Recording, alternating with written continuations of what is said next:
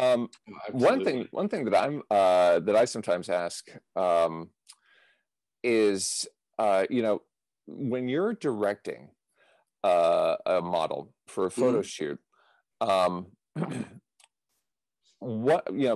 I'm talking with narration students, and when I'm getting myself prepped, I often will say, okay, let's go right back to the origin of this craft, which is storytelling.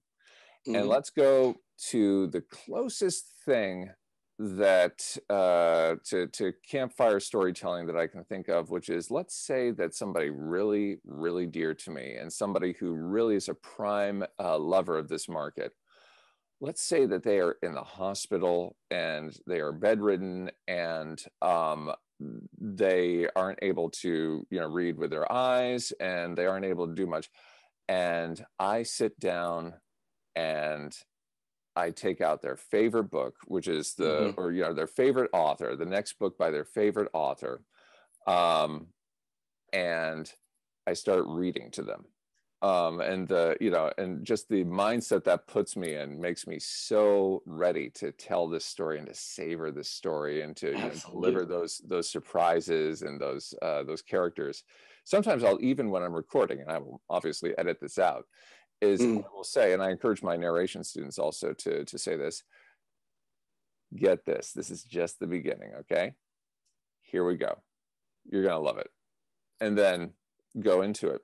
In terms of directing your models, and even self-directing when you're posing for book covers or anything else, how do you coach them? What sort of mindset do you get people? It's a very similar thing to what you just described. I try to set a scene in their mind. So I shoot in sets. So when we do a shoot, I have a list of stuff that we got to get through for a session.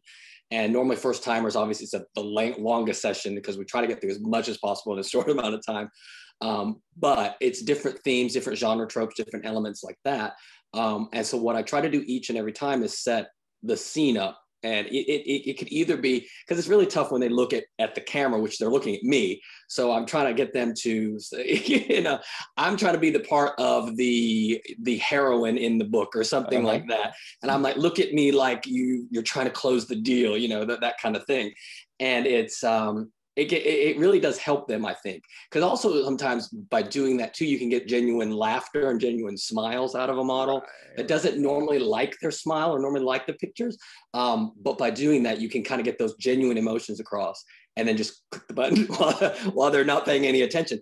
But it does get that captured, and it's a lot easier, I think. And by doing that too, you kind of lighten the atmosphere, because a lot of shoots can be stuffy. I've been on sets and they've been kind of very dry and very humorless, just like, we're here to work, get this shot in. And again, it's those posed looks that are kind of stiff.